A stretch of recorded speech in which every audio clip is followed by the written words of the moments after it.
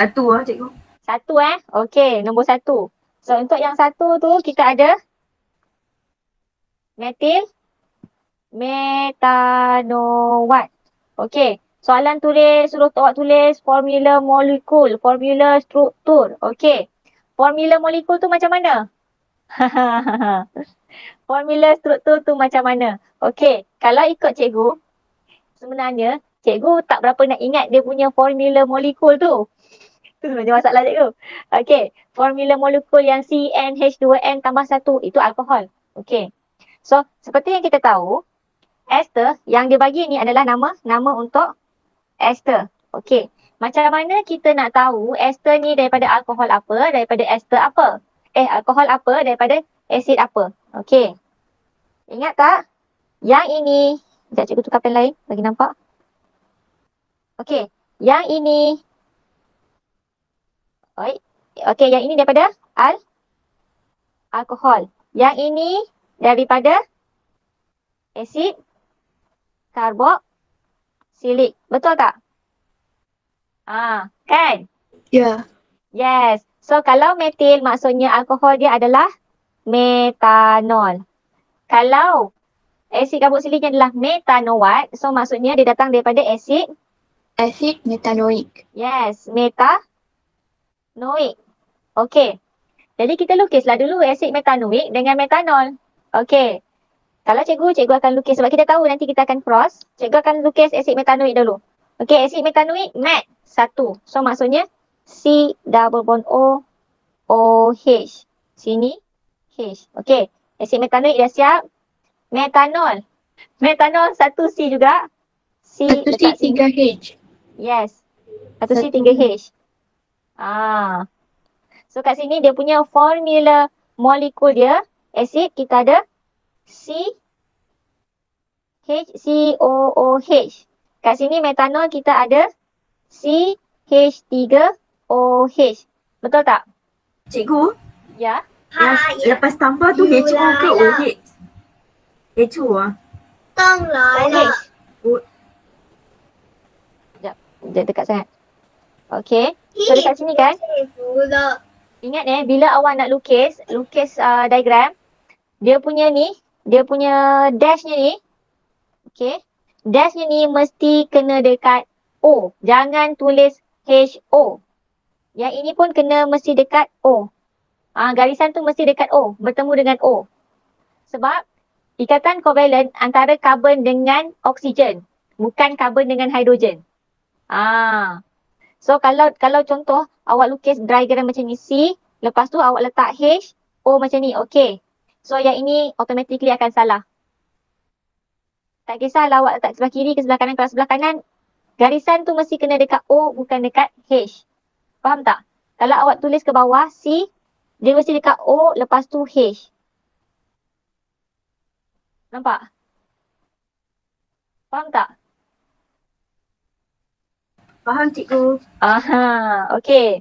So, sekarang ni kita dah ada kita punya asid dengan kita punya alkohol. Okey. Tapi kan, siapa yang tak ingat dia punya formula boleh buat cara cikgu. Iaitu lukis dulu. Siapa yang ingat formula? Okey, kalau yang ingat formula, siapa yang ingat formula untuk alkohol? Alkohol dia punya formula molekul dia adalah CnH2n tambah 1OH. Betul tak? CnH2n tambah 1 apa? Cikgu tu betul lah asid metanoik.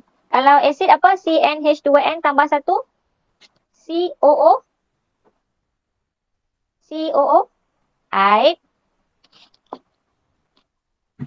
COOH. COOH. Dia sebenarnya cikgu jenuh betul nak mengingat ni Tapi sebenarnya sama je. Bila you tulis, okey, kalau untuk metanol CnH2n tambah 1 OH, samalah ni. C1 H 2 darab 1 2 tambah 1 3. Kan betul 3. OH belakang dia. Ini formula struktur. Kalau untuk asid metanoik, okey, CnH2n tambah 1. Kat sini C kosong. So H dia 2 darab kosong, kosong tambah 1, 1. So H dia 1. Betul tak? COOH, COOH. Dia ikut yang mana satu awak. Awak hafal ke tidak dia punya formula ARM? Okey. Kalau awak hafal dia punya formula ARM, awak boleh tulis yang ini dulu. Lepas tu baru lukis. Awak boleh tulis ini dulu baru lukis. Kalau awak tak ingat formula ARM tapi awak tahu mat 1, lukis dulu. Lepas tu baru kira. Syarat dia awak kena tahu karbon mesti ada 4 bond. Okey. Karbon mesti ada 4 bond. Okey, kalau asid dia COOH, alkohol dia OH. Okey. Dan soalan tu minta apa lagi? Ya. Macam mana dapat HCOOH daripada pengiraan? Apa dia? Daripada pengiraan, macam mana dapat H tu? H mana? Yang HCOOH kan, yang H tu macam mana dapat? Okey, macam mana kita dapat H sahaja? Okey, so sebenarnya dekat sini untuk asid CN, N kat sini kosong tau. Kenapa kosong? Sebab satu dah ada kat sini. Metanoic acid, C dia, C dia 1. Okey, sini cuma ada 1 dan C nya ada kat sini. So untuk asid metanoik, dia boleh start daripada kosong. Okey, kalau alkohol, N dia boleh kena start daripada 1. Faham cikgu. Cikgu, contohnya kalau sana ada 2 C kan? So dia 01 lah. Yes. Sebab tu cikgu jarang guna formula. Sebab formula kadang-kadang dia mengelirukan. Kalau macam cikgu lukis terus tadi, okey, metanoic acid, mat 1 karbon, cikgu terus tulis 1 karbon. Betul tak? Kalau asid butanoik, cikgu terus tulis 2 karbon. Lepas tu kita letak double bond O, OH.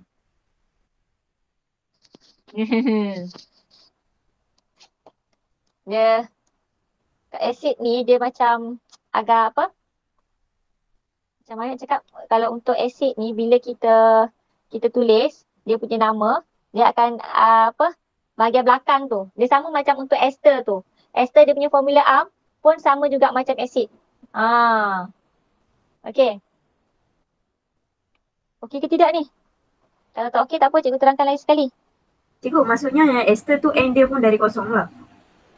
Yes. Yang Ester tu pun N dia daripada kosong juga. Okey, cikgu.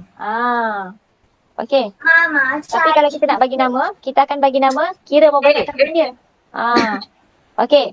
So, bila soalan ni, soalan cuma minta awak tulis dia punya formula molekul, formula struktur, komponen alkohol dan karboksilik asid. Okey. Yang bawah ni, yang cikgu lukis bawah, yang cikgu tulis bawah ni, ini dan yang ini adalah dia punya formula molekul. Yang cikgu lukis yang ini dan yang ini kita panggil sebagai formula struktur. Okey. Dia punya gambar rajah dia macam mana? Okey. Kemudian kita nak lukis dia punya ester pula. Lukis formula struktur bagi setiap ester. Dia suruh kita lukis dia punya ester pula macam mana. So, cara yang paling senang, kita buang dulu H2O. Kita buang dulu H2O dia. Okey, dan sambungkan. So, maksudnya hasil kita salin yang bahagian sini. Sini kita salin dia punya bahagian asid. Baru kita salin dekat dia punya bahagian alkohol. Gabungkan sahaja. So, cikgu, ya. Yang big, yang untuk 2 tu, yang aktiviti 2K tu, saya dah cuba dah kena hantar dekat grup lah. Hantar dekat grup. Okey. Okey. So, kita akan dapat C, double bond O, H, sambung O, C, H. So, kita akan dapatlah metil, metanoat kita. So, yang ini, sini metil. So, sini metanoat. Bahagian sini adalah metil, bahagian sini adalah metanoat. So, bila kita tulis nama, kita akan crosskan dia. Kita akan dapatlah metil, metanoat. Macam tu. Okey. So, cikgu nak awak cuba dulu buat sekarang. Okey. nombor 2 dengan nombor 3. Etil propanoat dengan propil etanoat. Etil propanoat. Okey. So, yang ini datangnya daripada asid. Yang ini datang daripada alkohol. Okey. Asid akan datang daripada asid propanoik kan? Ya. Propanoik. Okey, kalau awak nak lukis asid propanoik, okey, dia bukan C3H7COOH tau. Tapi sebenarnya dia adalah C2H5COOH. Sebab prop 3. Awak lukis 3 karbon, 1, 2, 3. Okey. C double bond O, OH. So yang lain awak letak H, H, H, H, H. Kalau Tapi, tapi okay. formula dia tunjuk yang C. Sekejap. Cikgu tunjuk dia punya formula Formula dia adalah CN H2N tambah 1 COOH. Sebenarnya formula ni, okey, COOH dia kat sini. Dan yang ini untuk yang CnH2n tambah 1. Sekarang nampak tak? Macam mana? Nampak.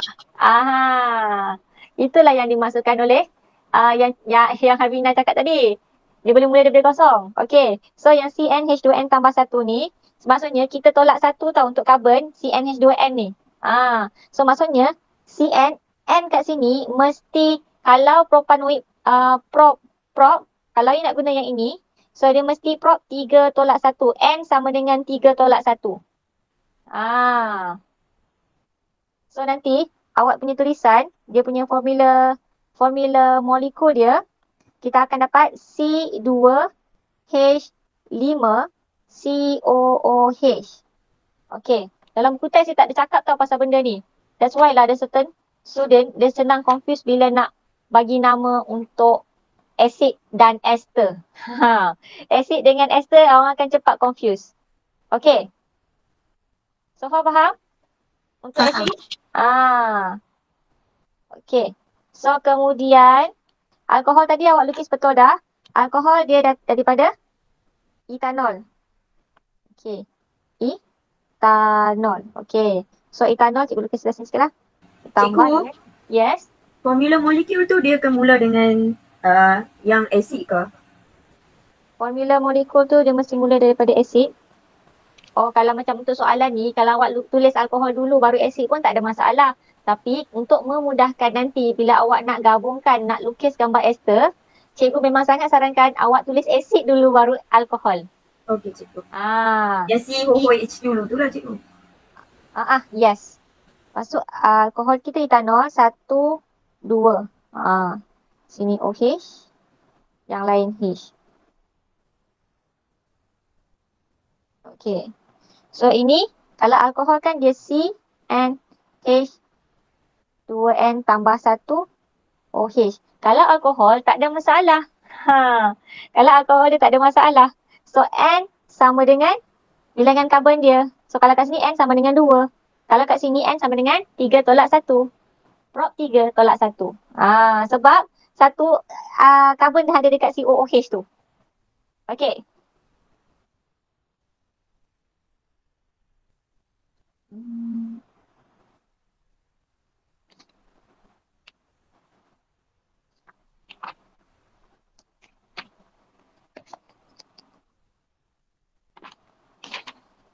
So yang ini. Okey, cikgu tunggu jawapan dekat WhatsApp. Cikgu tengok WhatsApp siapa lagi dah hantar. Seorang hantar.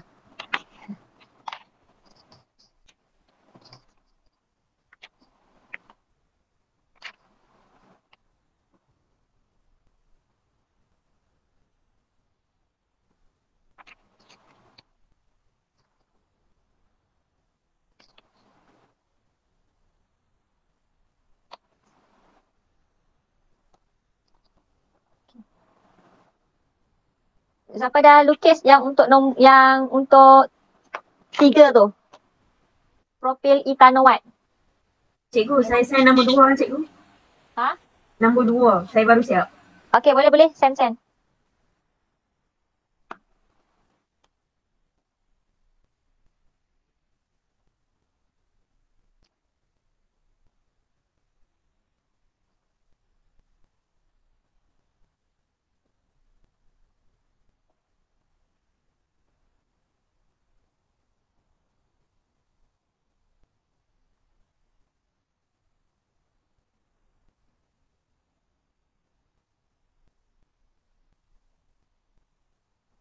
Okey. So, sini. Okey. 1, 2, 3, 1, 2. Okey, yes, betul. Okey.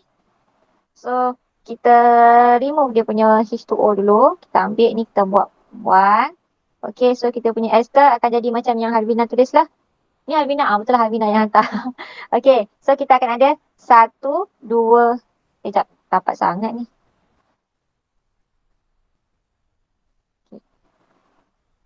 So, kita akan dapat 1, 2, 3. Okey, C dah hubung O. Sambung dengan O sebelah sini. Ada 2 lagi C. 1, 2. Okey, tambah dengan H.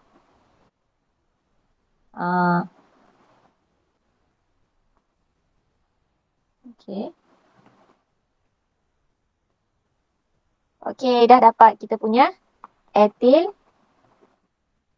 propanoate. Okey, dah settle kita punya etil propanoate. Ini apa? Propil. Okey. Propil etanoate. Okey. So, ini daripada asid. Yang ini daripada alkohol. Okey. Bila asid, ada 2 kan? Okey, betul dah tu 2. 1, 2. Tapi di atas tu bukan OH tetapi double bond O, OH macam ini. Okey. Dapat, Yana?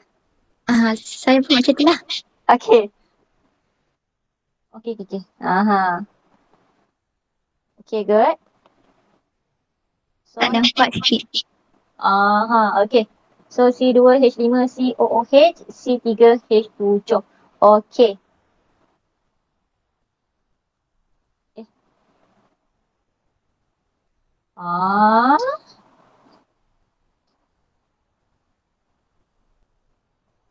Ada yang silap kat sini sikit. Okey. So, dekat sini. Ada lagi ke yang hantar selain daripada ni? Ni. Okey.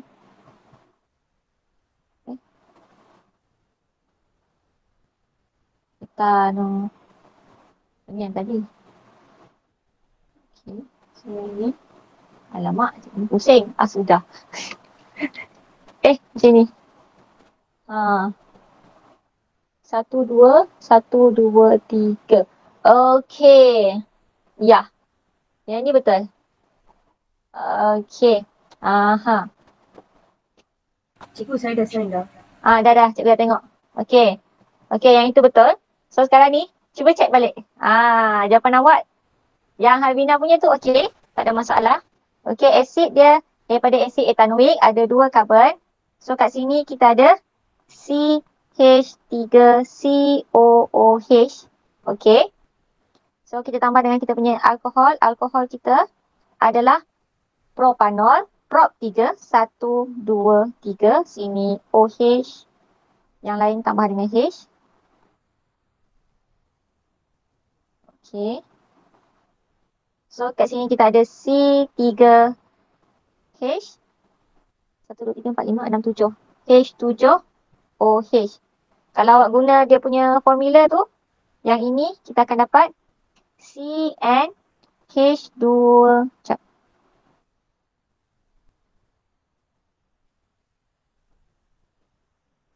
H2N tambah 1 COOH. So, di mana N kat sini sama dengan etanoate add 2 tolak 1. So, maksudnya C1H3. Dekat sini prop. Okey, prop N dia sama dengan 3. So, you guna CnH2N tambah 1 OH. Okey. So, Kita akan dapat C3H7OH. Okey. So ester dia adalah yang ini kita buang. Kita sambungkan. Kenapa cikgu lagi prefer kita tulis asid kemudian alkohol? Senang kita nak buang. Bila kita buang H2O ni, kita boleh terus salin balik. Bila kita terus salin balik, kita takkan tersilap bilangan. Sebab ester kita akan lukis asid dahulu, kemudian alkohol di bahagian belakang dia. So, dekat sini, cikgu akan salin bahagian ini dahulu. Okey. Siapa yang dah jawab betul tu tahniah. Kita akan salin yang ini dulu. Kemudian cikgu akan sambung salin sebelah sini. So, bila kita sambungkan, dia takkan lari lah. Kalau awak letak terbalik, nanti awak salin yang bahagian alkohol dulu. Nanti jawapan kita akan jadi salah lah. So, kat sini salin bahagian asid dahulu. Asid ada 2. 1, 2. Okey. Kemudian kita sambung dengan bahagian yang alkohol. Ada 3. O. 1, 2, 3. Betul tak? O tu jangan tinggal tau. 1, 2, 3, 4, 5, 6, 7. So, 1 H, H, H, H, H. Okey. So, kalau kita tulis dia punya formula molekul, okey, kita akan tulis seperti ini. Kita akan tulis yang bahagian ini. Sekejap, cikgu ambil kali lain lah. Merah. Okey. Merah terang. Okey. Kalau nak tulis dia formula molekul, kita akan tulis yang bahagian ini dahulu. Okey. So, yang ini kan bahagian CmH2m tambah 1. Betul tak? Sorry. Cikgu silap pula kan. Okey. Kita tulis bahagian yang ini dahulu. Okey. Kemudian COO CnH2n tambah 1. Betul tak? Okey. Ya. Ini untuk yang ini.